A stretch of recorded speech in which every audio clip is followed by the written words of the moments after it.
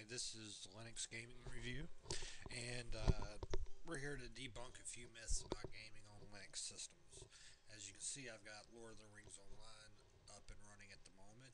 This is a Hunter class character, and let's just take a quick look at some of the options to show you actually how well you're able to run this. As you can see, I'm running DirectX 9 settings. DirectX 10 and 11 support is coming in. It's in the works. When that's done and it gets set up properly, you'll be able to play this and it'll look just as good as it does on any Windows system. Even with DirectX 9, it looks very well. Uh, I'm using a custom screen resolution. I don't run full screen. I've got all my settings here. I had to increase the ambient light, but that's not a major deal, really. I mean, running it on my Linux system, it just came out a little darker. I've got my advanced graphic stuff here. Animation smoothness is on medium. Everything else is pretty much on high, except for frill distance. Uh, yeah, don't have DirectX interactive 11 interactive water. Uh, DX10.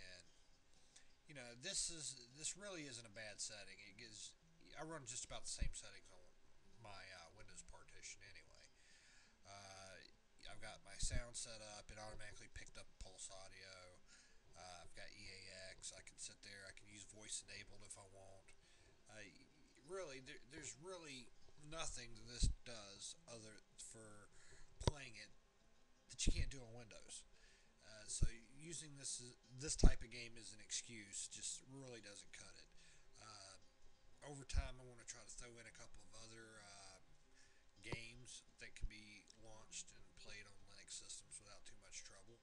Uh, but really, just everything works great. The sound quality's good, animations and stuff are smooth. I haven't had any trouble.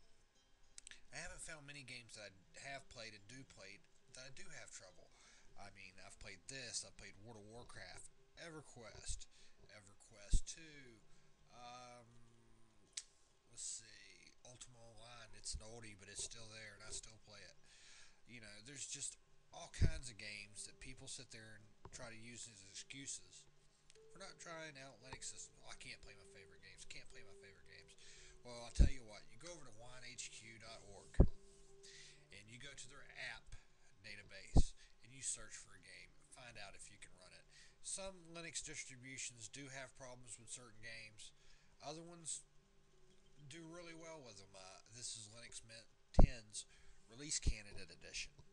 I haven't had really any trouble. I actually do some work for a couple of